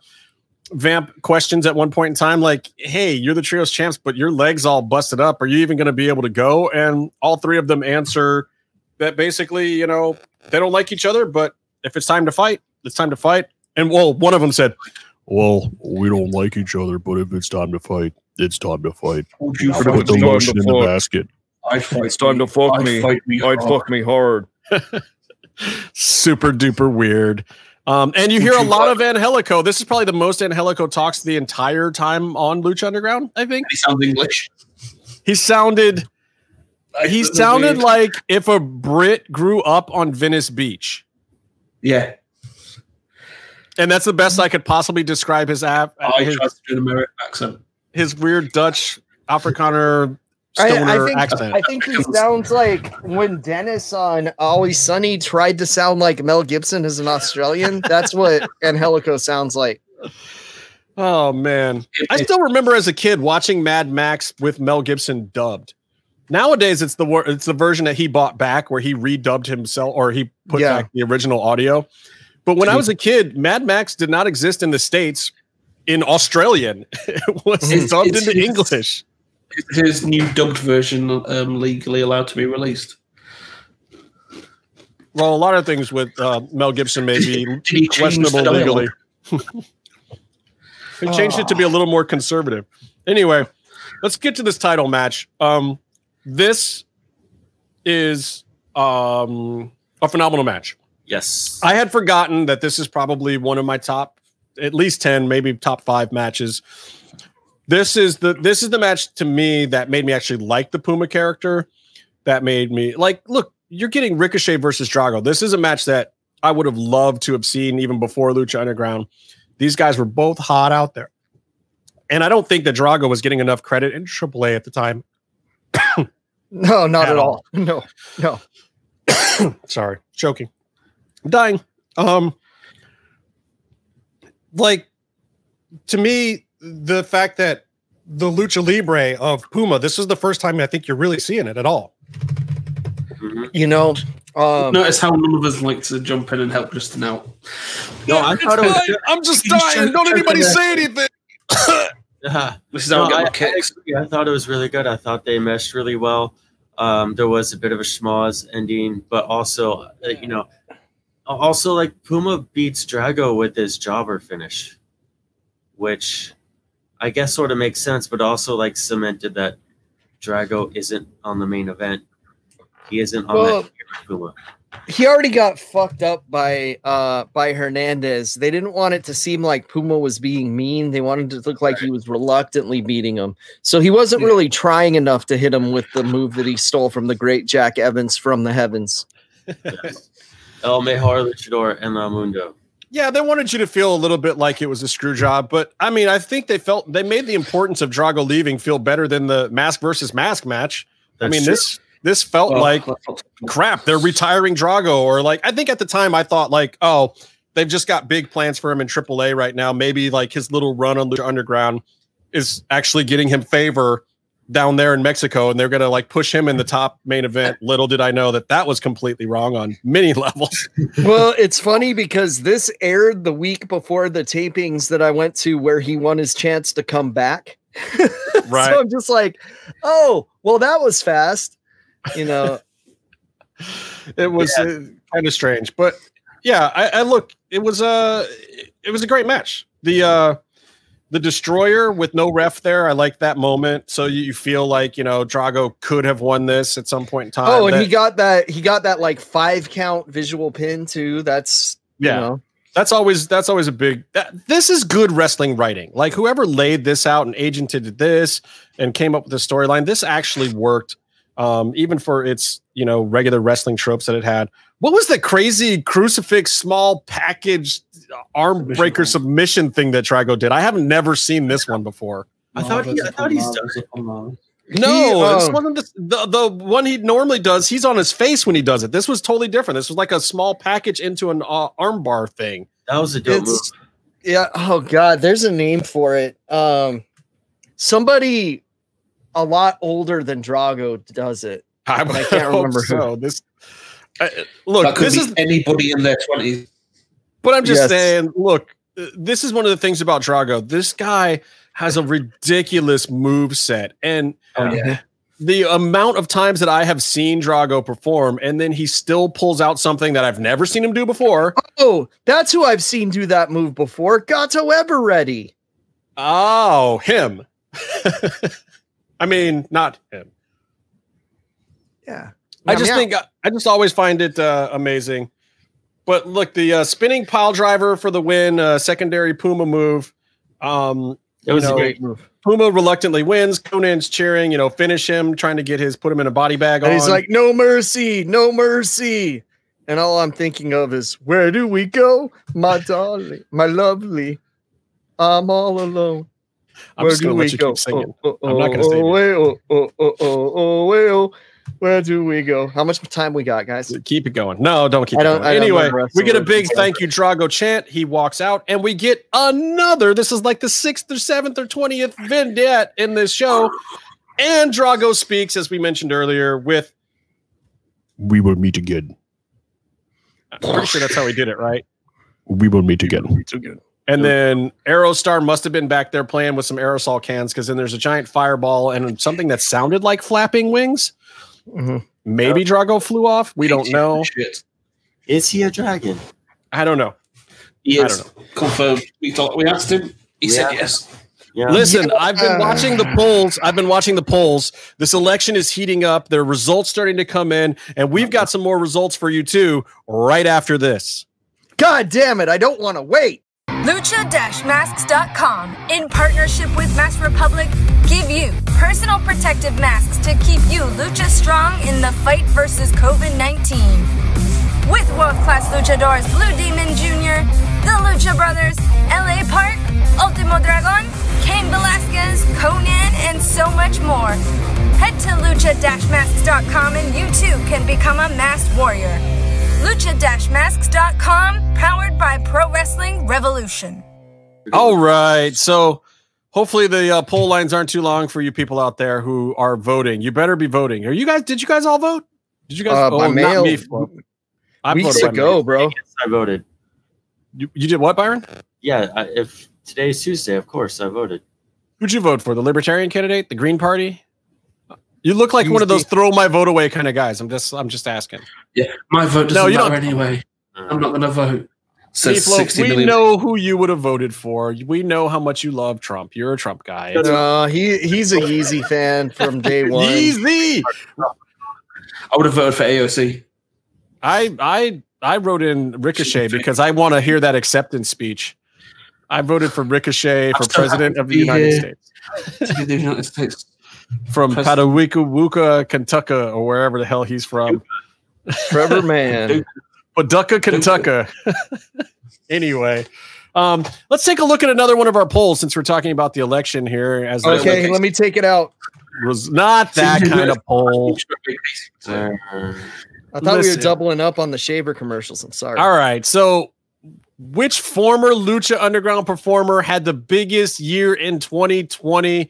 The denizens of deliciousness have voted. The delicious daddies are here to count the votes. And so, well, you say that, but first of all, you're the one that got Santos Escobar to retweet first. And then I stoked the fire a little bit with Karrion Kross, but he didn't retweet. He just commented and liked, and that got quite a few of his followers going. So then Karrion Kross was leading. The Penta and Phoenix fans never really came out, but then my buddy Thunder Rosa got a hold of this thing, retweeted it, and ran away with it with 47.4% of the vote. Thunder Rosa had the biggest year in 2020. And here's the thing. I think that there's actually an argument to be made there. I think it is either Kross or Thunder Rosa. As big as it is for Phantasma, I feel like Phantasma is exactly where he should be. He's doing exactly what he should be doing. They're giving him a nice push. He's making the best of it. But, it's also the Cruiserweight title. Like, if he was the NXT champ, I would say it was clearing away him. but they didn't put the big belt on him. They gave him the little guy belt, and they're letting him do more with it than they have with most, which is awesome. So big props to him, and I think that that shows that he is top-tier talent. But I don't know if it makes him a top guy. We've gone for Cross if the injury hadn't happened. Yeah. And honestly, you would have probably had to. Because I think Cross was on this trajectory, which was just like almost vertical. I think he still is. I think that this injury may, in fact, actually end up helping Cross in the long run. I think that the Karrion Kross thing, when he comes back, is going to be over so huge, audience or no audience. And he's been filming in Tulum. I don't even. Cool shit. Yeah, I don't know if they can. I don't even know if they can contain him on NXT for long. I feel like at this point they're going to hold him back. They're going to maybe do something with Finn, and push him and leave him on NXT. I believe that he is pretty much recuperated at this point. So now it's just about getting the ring rust off and getting an opponent for him. I don't think that they're going to bring him back before the landscape is correct for it. And I could see them even holding off until around WrestleMania time for the big NXT pay-per-view leading into WrestleMania. They could hold off that long, and I don't think it would hurt him one bit. Or they could potentially even bring him into one of the other shows. I could see him on a Raw or a SmackDown pretty easily. I worry about that a little bit. I feel like if he makes his name in NXT a little more, he'll be a little more undeniable once he gets to the big shows, because that's what you really want. And he needs to get into big programs when he gets up to the big shows, which I believe is going to happen. I think that the way his merch moves and his gimmick and his style and his look, it's going to carry him a long way. That being said, go ahead. Yeah, he definitely, I think, I don't want to say thrives. I think he definitely, he is best presented with a long story of continuity where the details matter, and you can do that in NXT, and you can do that on the big shows to an actual much bigger scale, to much more success, because you have all those resources. But more often than not, the bigger shows, they work towards TV segments, and so but it's very plausible that his whole gimmick could be shelved because they want good ratings for this 1/4 hour next week, and they put him in a diaper like Big Show, and then he has to rehabilitate all, even though it doesn't make sense like the next week.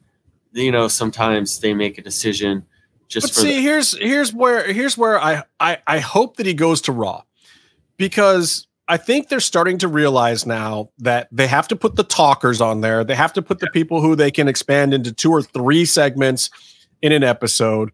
Like they're doing the stuff with Bray Wyatt where they're using him 3-4 times a night, not even wrestling, but just for segments with him and Alexa.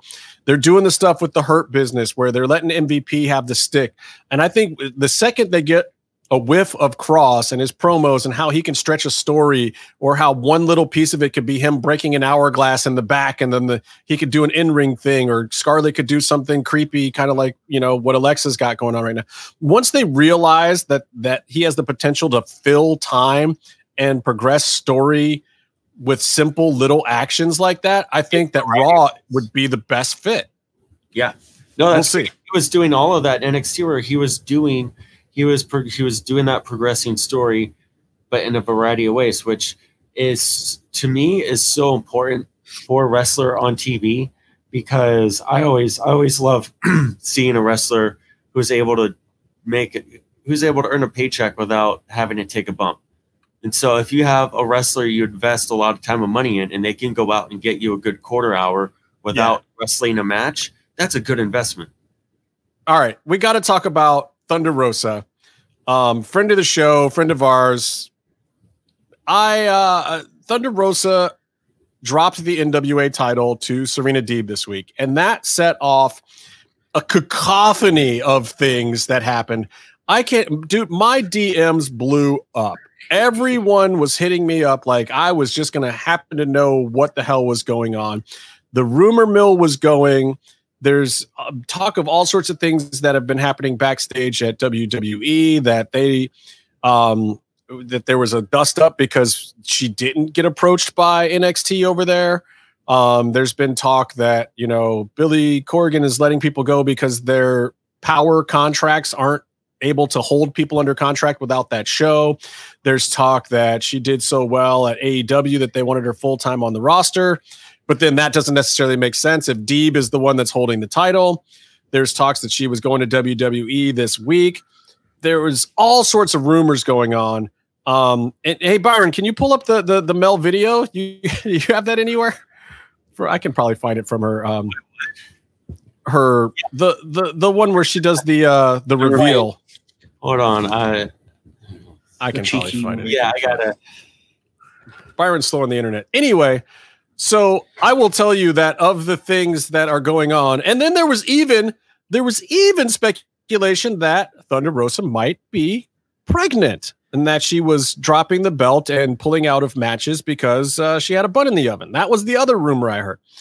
So just, whoa, I never heard that shit. Yeah, like I got asked flat out, like, "Hey, is Mel got a bun in the oven?" by a few people. And I will say this: I asked Thunder Rosa directly about one of those four possibilities. No, it's not that one. But you could. Okay. I mean, that's I like Sorry. that. I'm bad on the. No, I mean, hey, you can put that back if you want. Yeah. I didn't mind that one. I asked Thunder Rosa directly about one of those four possibilities of whether she was, going to stick around in NWA, or whether she was going to AEW, or whether she was going to WWE, or whether she was pregnant. And I will tell you that I got a very succinct answer about one of those things. I'm not going to tell you what it is. And it was a no. She gave me a very clear no about one of those things. I won't say what that thing is, but she gave me a very clear no about one of them. So now I have a 75% chance of getting it. You can't find it, Byron? Do I have to find this for you? She has a lot on her Twitter. I just scrolled through the thousands of kids he dressed up as her for Halloween. Oh, that's so adorable. Yeah. No, that's a sign that you're over as fuck. Seriously. Like if someone dresses up as you're over. I mean, literally, she was the most talked about wrestler this week, hands down.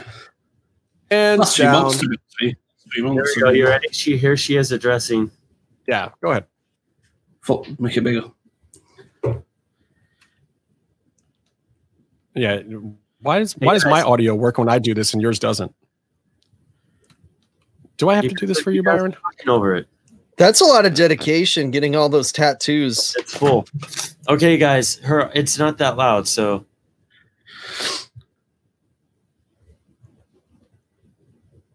Yeah, I can't hear any of that, Byron. Your computer sucks. I hear it. I don't hear it. Anyway, she says, basically, what? What, Byron? What are you saying?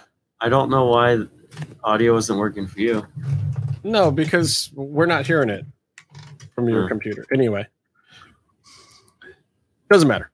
The point was she was teasing people of whether or not she was going to, and the video says a lot anyway, whether or not she was going to NWA, AEW, or WWE. And she went and got that tattooed like that. That is just dedication. It was a very cheeky response to all the rumors, I think. Oh, come on, we got a British guy on the show. I can't get away with a cheeky joke. He did that whole fucking segment just to get that cheeky joke in. I said cheeky reveal. Cheeky reveal, yeah. It was worth it. Anyway, I've heard she's out of the Mission Pro tournament now too, though. So it leaves a lot of speculation out there. It's time for it to build a legado. Like, here's the thing. If Serena Deeb has the belt, but Serena Deeb is signed to AEW now, what does that say about Mel? I don't get it. Like, is she going to AEW but not getting the same treatment that Deeb is, or doesn't need it, or do they have something more in mind for her? I mean, Nyla Rose is up next again for Sheeta. Yay. That doesn't excite me at all. But, you know, if you're WWE right now, you got to be looking at Thunder Rosa like, how did we miss that boat? You turn on AEW one day, you see this girl come out of nowhere. She's getting this fire promo. It's making the NWA title look great. The best any NWA title has looked in ages. It's there with the lights on the pedestal. Here comes this girl coming up. And at first they're probably thinking, she's nobody. She's some indie wrestler. She's older than other people. She started later than everybody else. She was a whatever character on Lucha Underground in a mask. She's not WWE material. Right. Then you see her on Dynamite against Deeb, which best women's match of the year so far. Period. Hands down. And then she's in the title picture, giving Shida, one of the best wrestlers from Japan, a run for her money, which has got to be making them think, oh my God, she could stand toe to toe with all these great Japanese girls we've got over here who are far and away better than half of the other girls on our roster. You got to be sitting over there in Triple H's office or Regal's office or whoever's at NXT who's supposed to be getting talent and saying, how did we miss the boat on this? She's just in NWA. She fights in Combatis America, and we couldn't pick her up on the WWE roster for pennies on the dollar at some point in time. Like, they got to be sitting there thinking, how did we fuck this up? They have to. There's on so many levels that you're pointing out. Like, one, she's marketable. Two, she has that, Ronda Rousey, crossing over into the other sport appeal. All this stuff. And also she's just a great wrestler. And I really hate to do this because she's been doing really well recently, but like, you have, how many Aliyahs do you have at the Performance Center? Yeah. So many that they've spent, and they're paying them probably not much, but collectively they probably have spent so much money on Aliyah and other Aliyahs for close to a decade. And how long has Aliyah been there? She's been like 7 to 10 years, I'm sure. And they will never be able to lace the boots of where Mel's at now, let alone where Mel would end up after another year or two on a major TV show. Yeah, and I get it. Like, look, Mel has not been doing this that long. Her promo skills are just now coming into their own, but they're good now.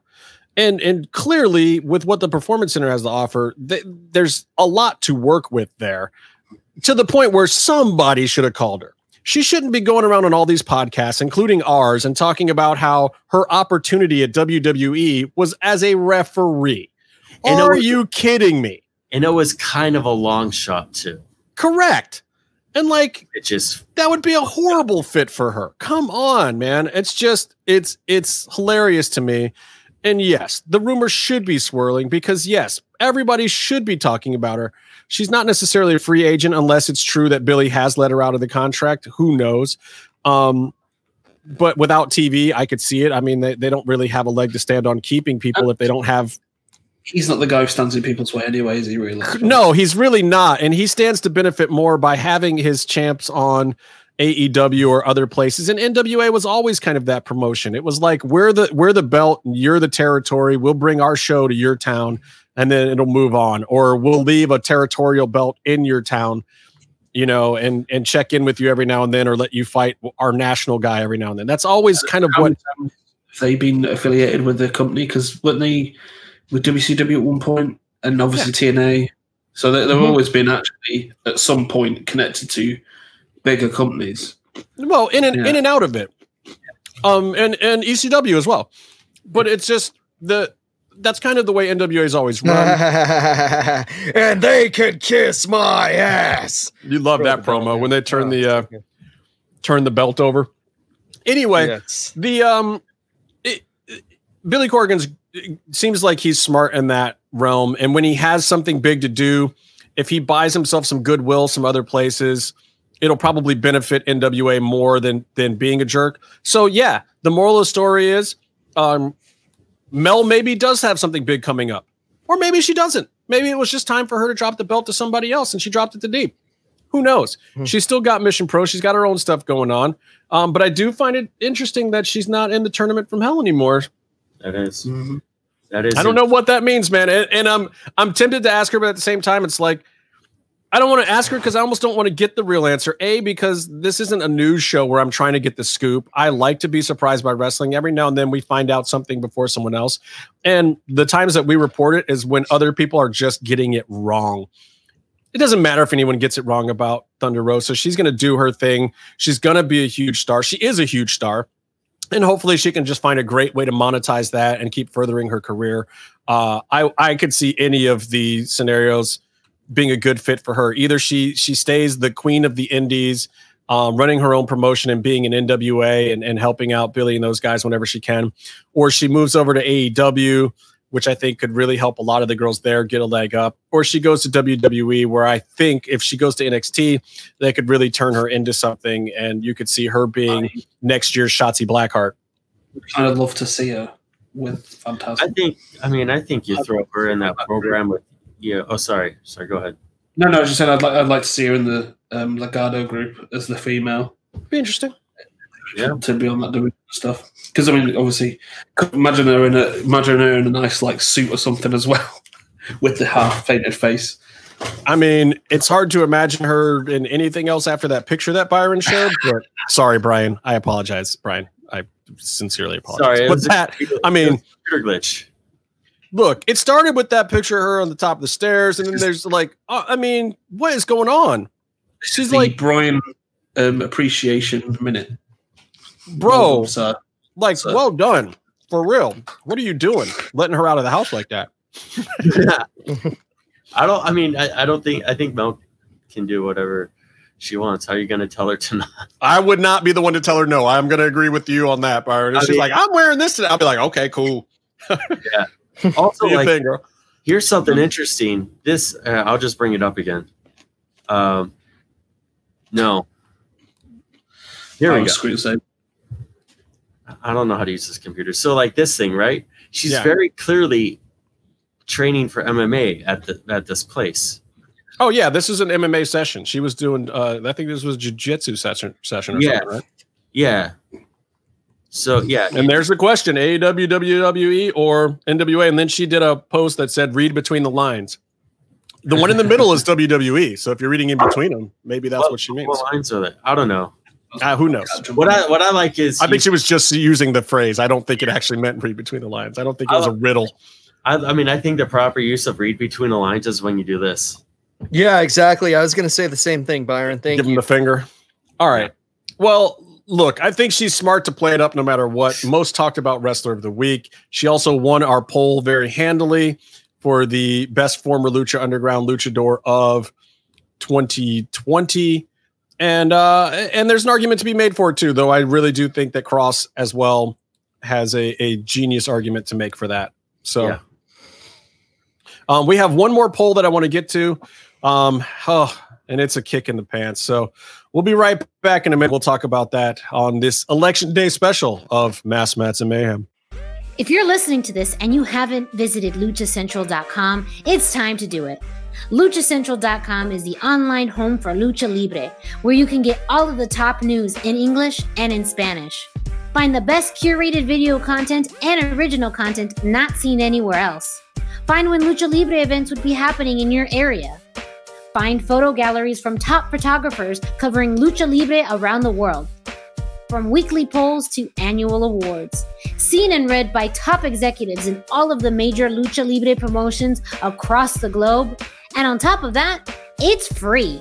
LuchaCentral.com, your centralized place for all things Lucha Libre. Hey, did any of you guys see Hell in a Cell? No, yes. I was watching Wing. Oh, that's not a bad call. Like, Casey, I'm never going to hate on you for watching better wrestling than the wrestling I'm watching, but I got to say that I actually liked it. I liked Halloween Havoc too. I thought the second half of it was better than the first, but the ladder match with EO and Candice, they totally brought it. But also you were breaking up, Meef. What'd you say? I missed the second half because my internet fucked up completely. Oh, go and watch it. Like, it's actually worth it. But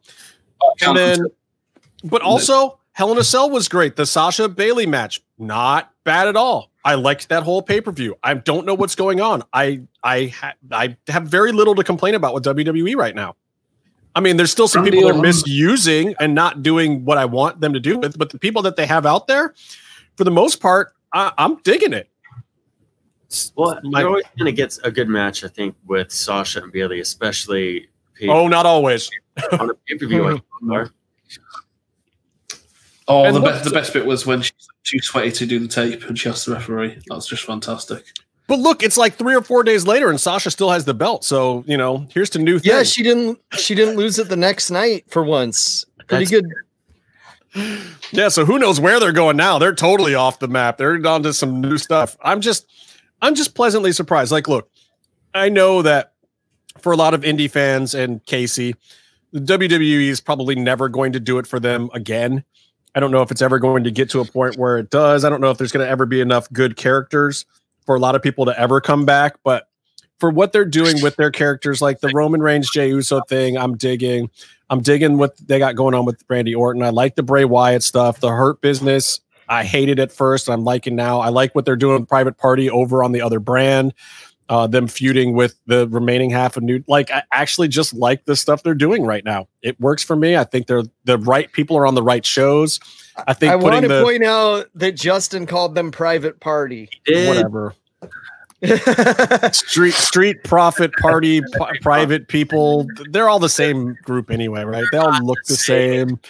No, it's Montez Ford and then the other guy. The other guy. Yeah, like they're good over there. It works. Whatever. Those two guys, Montez and his buddy, those guys. Anyway, the point of what I'm trying to say is that not everything in wrestling is always going to float everyone's boat, and I don't expect it to.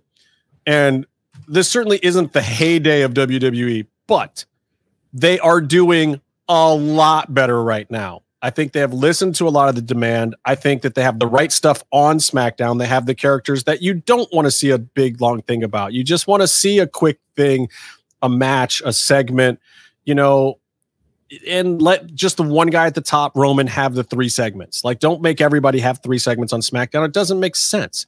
Get in and get out. Do the high-profile stuff. And the telenovela stuff, I think, belongs there, too. I think moving Ray and Murphy and Seth Rollins over there to do that bit with Dominic on SmackDown is absolutely where it should be. It did not work on Raw at all, and it works great on SmackDown. Enough of that. Let's get to our last poll, Byron. You got that one for me? I got it right here. Oh, this one breaks my heart. What former Lucha Underground star is the most underutilized? We got Swerve, Jack Evans and Angelico, Taya, and Ricochet. This is not tough. The winner that you have selected, the Denizens have selected, clearly Jack Evans and Angelico. This is an educated audience. That is the correct answer. There is no other answer. Not that these other people aren't underutilized, but let's look. Taya, she's underutilized because she's not on a big show, but what they're doing with her at Impact, she's clearly a star over there. Yeah, she's clearly a top guy. She has juice in the locker room. I am very surprised with Johnny Gimmick name being over on WWE TV that they haven't pulled her over, but maybe she's just honoring her other contracts because she wants to. I don't know what her deal is with AAA right now. Is she still under contract to them as well? Does anybody know? I don't know. She is a legend of Lucha Libre. Kevin Kleinrock would be very upset if I did not mention that. But I think she's in a decent position. I would love to see more out of her. I think she's got one more big run in her.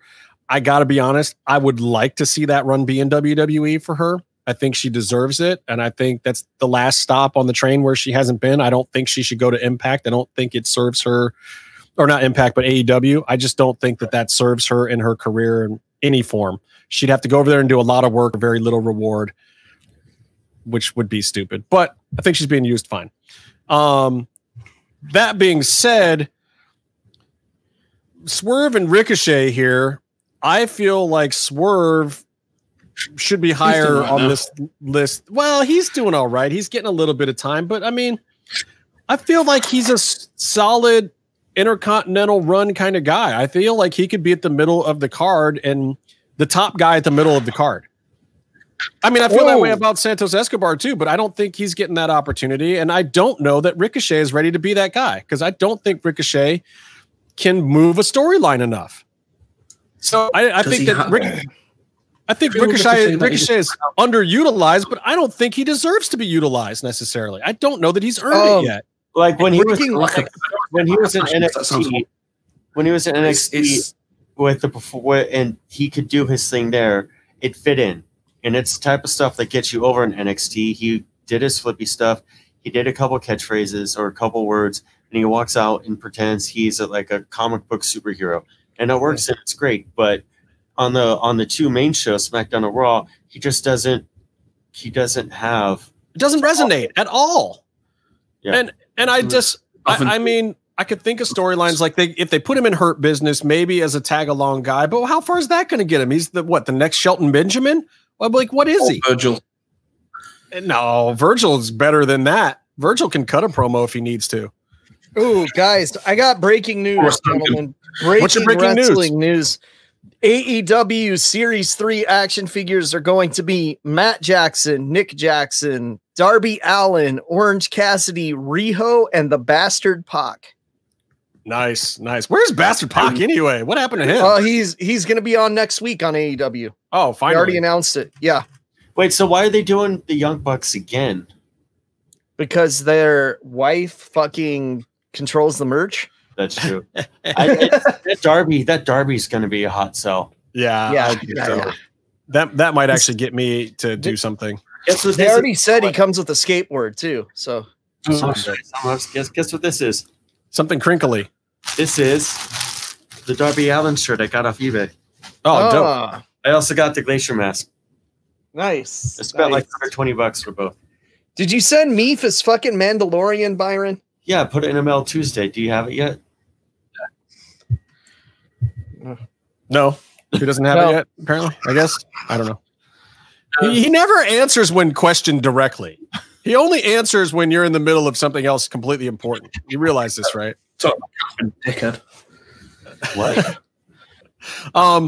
Anyway, Jack Evans and Angelico. You've heard us talk about it before on the show. I think that they're clearly the most underutilized, even more so than Ray and Penta, Ricochet. As you saw by my breaking news, we don't get another new tag team. We get the Young Bucks again as action figures. Right. It's just a waste. Those guys could be such stars. They're only young once, and that time is leaving them rapidly. So I just hope very much that AEW, I feel like they're maybe starting to get the hint. And now they're starting another show at AEW, right? Now they're going to do some kind of Saturday show with Renee and Morrow as soon as their contracts are done at WWE. Is that actually happening? Is that a real thing?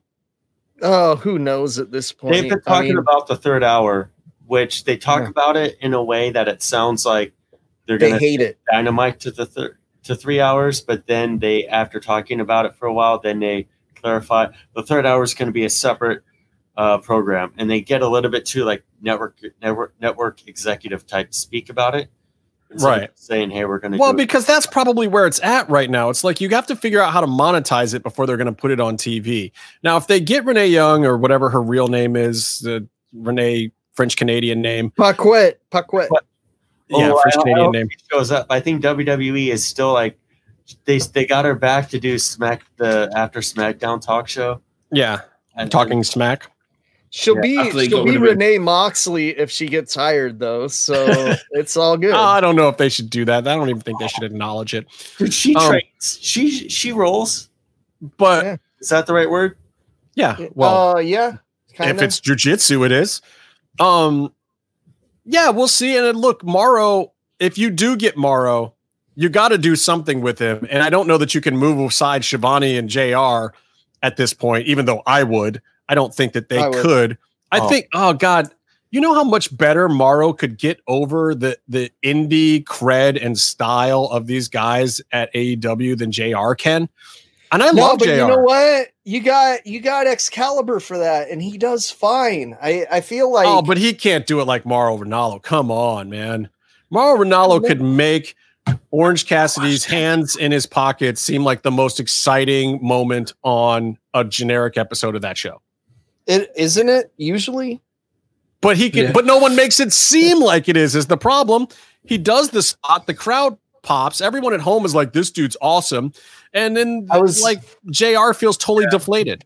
It could. You know what's kind of cool? AEW, say what you want about them just pushing Cody and friends. But if you look at their merch sales, 4 of the 10 sellers, I was listening to this other podcast, Doing the Favor. It's a wrestling figure podcast. It's great. They're like 4 of the top 10 shirts selling in AEW are best friends or Orange Cassidy related. Dude, I've been saying for a long time, Orange Cassidy is over. They need to keep that going. They have to keep that going. So, of course, to keep it going, they had him lose to Cody. Good times. Well, let's just see where. Look, Cody's the ace, man. Cody's the ace. It's also a big draw for them, too. But he's not moving merch. And this is what happens when you get bad neck tattoos. Just saying. I got to be honest with you. There are at least two people, probably more, who have gotten the Cody neck tattoo. You know, and I would probably make sure they can't get into any of the buildings. I probably would. Yeah, they're psychopaths. They're gonna be stalking Brandy because they're like, no, I've got the tattoo. You're my girl now. It's gonna be frightening. Those are real movie people. MMM. I have an MMM show tattoo designed with the mask and everything that I might do on my shoulder, but not on my neck because that's right here. Stupid. Like the lower back. Like, no, lower back. Tramp stamp it? Sure. Yeah. Get a kill shot tattoo on the lower back. Target, baby. Anyway, I hope you all voted. Please go vote if you haven't voted yet. I'm going to go watch the election results right now. Byron's going to go shave whatever that beaver that he fell on off his face. Should we do a thing about shaving my beard? Meatloaf is going to go and be angry at something, and Casey is going to be the only rational and reasonable human being on this show until the end of time, because that's the actual bottom line. Tracy's mother. It doesn't seem right. And that's the bottom line. Wait, Meatloaf did the thing he was supposed to do. He's supposed to remind me to cry repeatedly over the fact that Tracy Smothers has left us. That's a big one. Yeah, and I did this on Markout Mania. You did? Yesterday. Good. Yeah. Go and listen to Markout Mania because it bums me out, man. I don't even like talking about it. Yeah. Rest in peace, Tracy. One of the godfathers out there, brother. Tell Odorous we said what's up, brother. I have a lot of friends that went up and down the road with Tracy, so to all of them too, I send my best because I know it's a tough one for you guys. Anyway, on that note, go out and vote. Keep your face not looking like Byron's and do smart things in life like Casey, while me and Meatloaf just watch along and play the home version of the game. So until next time, stay calm and stay in the mix. Peanuts. Peanuts. Peanuts.